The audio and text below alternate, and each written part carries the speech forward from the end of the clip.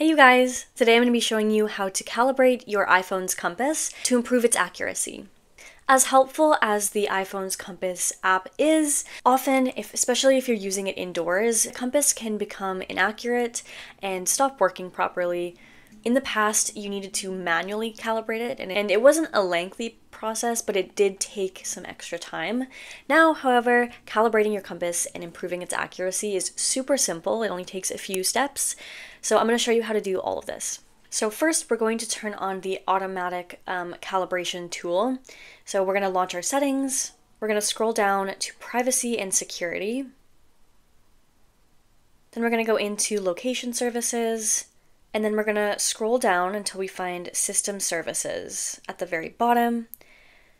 And we just want to turn on the compass calibration. If this was turned off, we just would simply turn that toggle green. So what this does is automatically calibrates the compass app as soon as we open it. And it's going to improve its accuracy, make sure everything's working properly for us. Another way to improve your compass's accuracy is to turn off the true north toggle. To do this, we're going to launch our settings and scroll down to our apps here. And then we're going to go into the compass app. And if use true north was on, we would just simply toggle this off. This is going to make it so that our compass uses magnetic north and not true north. And by having this off, it's just going to help the accuracy.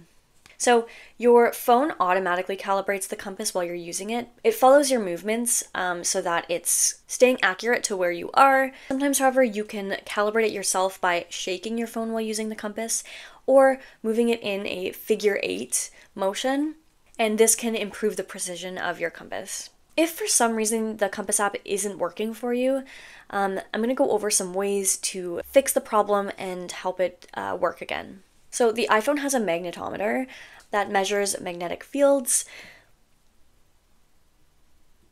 which the internal compass in your phone uses to show directions. So if your phone is near any magnets, this can affect the compass. So one way to fix this problem would be to simply keep your phone away from any other magnetic objects. Another possible reason for your compass app not working could be a GPS issue.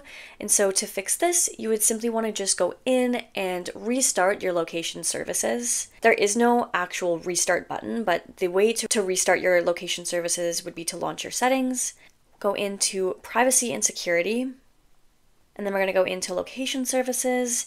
And to restart these location services, you're just going to toggle this off, and then you'd want to wait about 30 seconds and then toggle this back on. Lastly, it might be your device itself that's having an issue, so I always recommend restarting your iPhone, and to do this, you want to press and hold the power button and the volume button at the same time until that slide to power off comes up.